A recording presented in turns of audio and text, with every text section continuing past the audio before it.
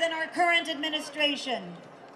There's not one single person who single-handedly built the institutions and systems that have permitted sexual and economic violence against women.